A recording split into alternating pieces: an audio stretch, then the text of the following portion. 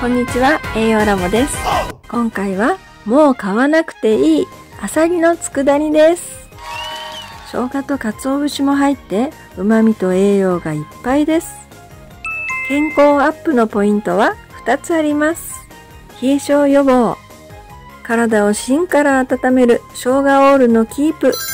ポイントは砂糖を入れるタイミングです。そしてあさりには血を作る栄養素、鉄やビタミンがたっぷり。貧血予防にはあと何を食べたらいいかをお伝えします。ぜひ最後までご覧くださいね。このチャンネルでは栄養士のラボが健康に役立つ食の情報をわかりやすくお届けしています。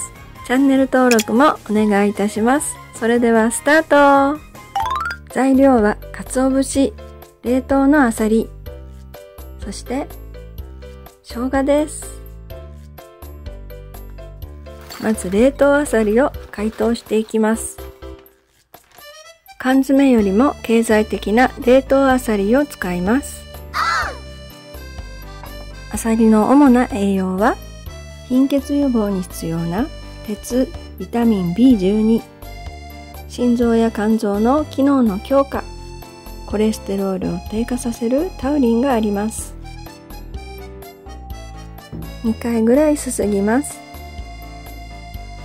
流水で解凍させても良いです。粒が大きくて美味しそう。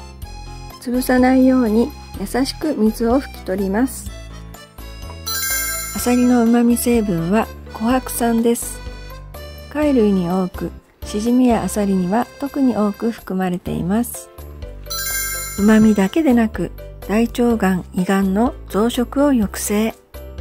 嬉しい美肌にも役立ちます。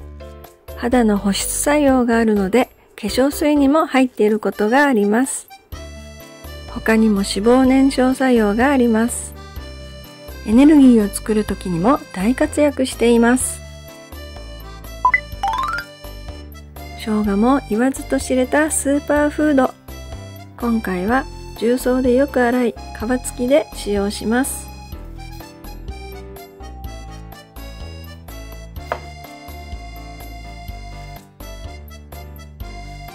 生姜の辛味成分のチンゲロールと生姜オールの健康効果は計り知れません。共に強い抗酸化作用があり、細胞を守ります。ジンゲロールは加熱によって生姜オールに変わります。体を内側から温める作用があるので、冷え症対策には生姜オールを意識して摂ると良いです。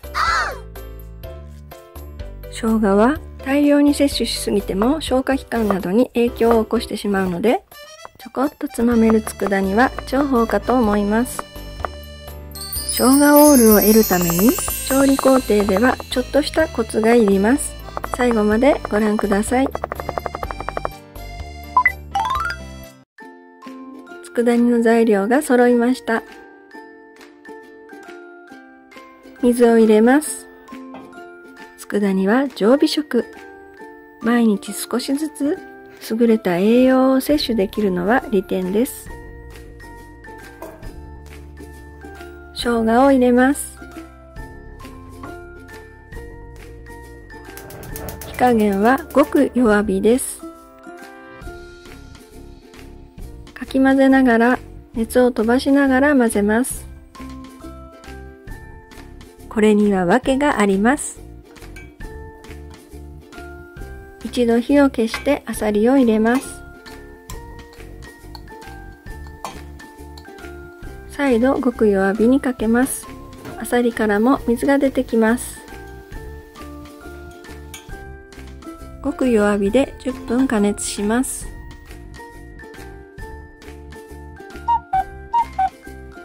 湯気でちょっと見づらいですね。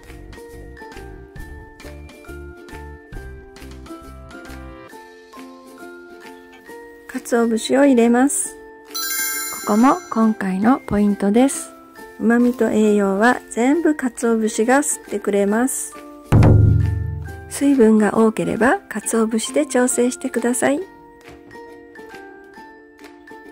こで醤油を入れます。砂糖も入れます。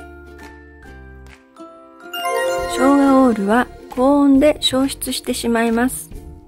砂糖や醤油は沸点が高く高温になりやすいので、加えるタイミングは調理の最後、火を消す直前に加えます。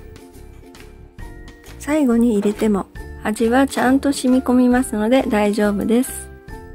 さっと混ぜたら消火します。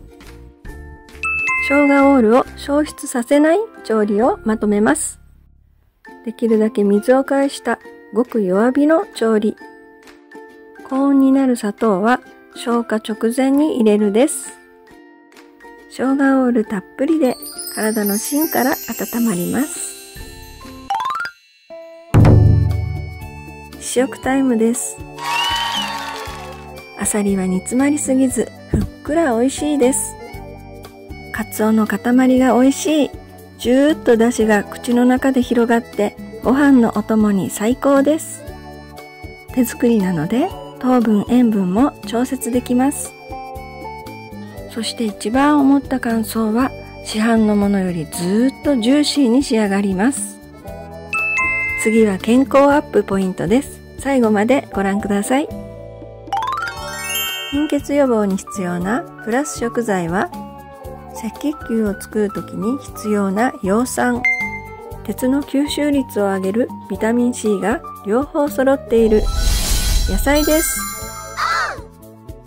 貧血予防に必要な主な栄養素が揃います。また、アサリはタンパク質食品ですが、非ヘム鉄といってタンパク質とくっついていないミネラルです。タンパク質食材があった方が吸収率が上がります。鉄の吸収率を上げて血を作りましょう。貧血予防や血行促進に少しの量でも大きなパワーを発揮してくれます。コツコツ鉄分、体もポカポカになります。もちろん無添加。手作り佃煮、ぜひ作ってみてください。健康に役立つ食の情報をお届けしています。ぜひチャンネル登録お願いいたします。